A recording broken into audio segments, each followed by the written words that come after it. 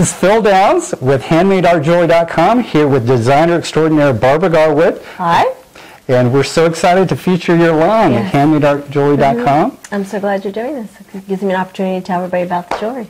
And thanks for squeezing us in. I know you just got back last night from a jewelry show in Boston. Later this week you're on a live TV program, and we really appreciate your time. Sure. Thank you. Thanks for having me.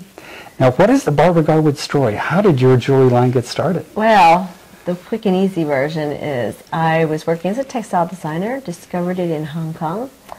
Came back, people loved it, always wanted to know where I got it. I went back and got some more. And then I wanted to trace where the artisans were.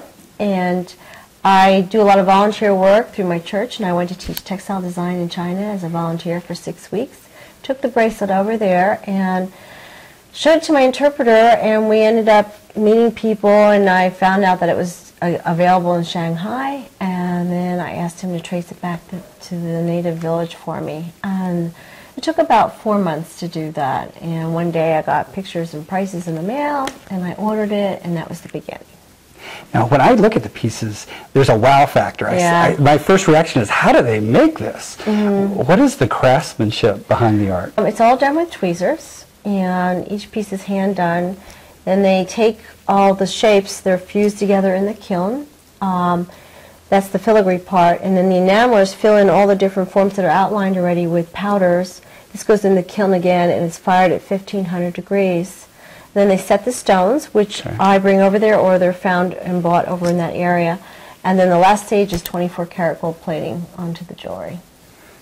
I see. Now, is this art form thriving? Is it dying? What do you see the future of the art? Actually, it is a dying art. I am the last designer to work with them. No one goes over there. It's in the middle of nowhere up near Mongolia off the Gobi Desert, so there's not a lot of people want to do that. And I'm trying to preserve it, keep it going, keep them working. I have about 35 women who are working for me. So it must be a really good feeling to support that. It is. The purchasers of your jewelry are directly supporting that as well. Yes, absolutely, absolutely. Now, your tagline is "Experience the art, compliments included." Why did you choose that tagline? Well, as you know, the art has a great OMG factor. Oh my God, the colors, the design. When people understand how it's made, they go, wow, it's such a beautiful craft. It's a beautiful art. And I sell to a lot of museums also. So there's that part, experience the art. And when women wear it, they get lots of compliments. They tell me, everybody stops me all day long, either at the drugstore or the bank, and where'd you get that? Where'd you get that? So I figure something that gives you continual compliments, the compliments are included. So that's how I came up with that. Well, that's fantastic. Thank you again for squeezing us into your schedule and joining us. This is Phil Downs with HandmadeArtJewelry.com, here with Barbara Garwood, the one and only Barbara Garwood. Thank you so much, Barbara. It's been wonderful to speak with you. Okay, thank you.